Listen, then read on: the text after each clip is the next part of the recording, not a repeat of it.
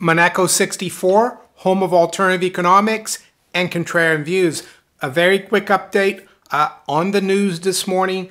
Came out on Twitter from First Squawk, at First Squawk, and it says Chinese TV research team at Zhejiang University has found an effective drug to treat people with new coronavirus.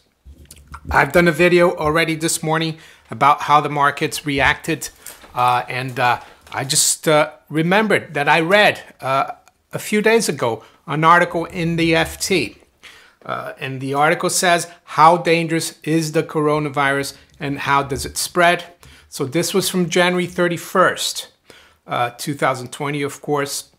And the point that I wanted to make, and it's a very interesting point, it says a crash program to develop a vaccine to prevent NCOV infection is also underway under the auspices of the Oslo-based Coalition for Epidemic Preparedness Innovations, Cepi, a $750 million partnership set up in 2017 by governments, industries, and charities to prevent future pandemics.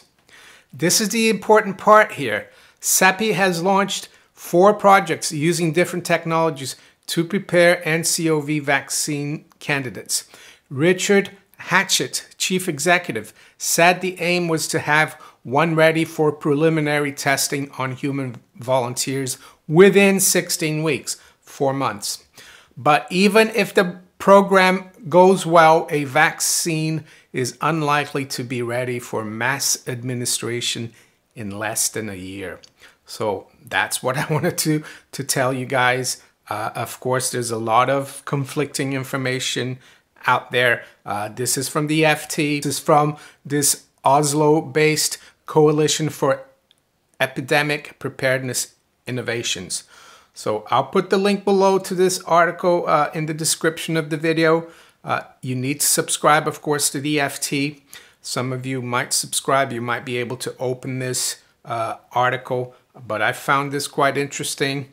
I think maybe the markets are jumping the gun on this headline. So let me know what you think below in the description. And if you enjoyed this little report, make sure you hit the like button. Subscribe to my channel if you haven't yet. And also follow me on Twitter, Facebook, BitChute, Steemit, and DTube. Have a great day. Bye.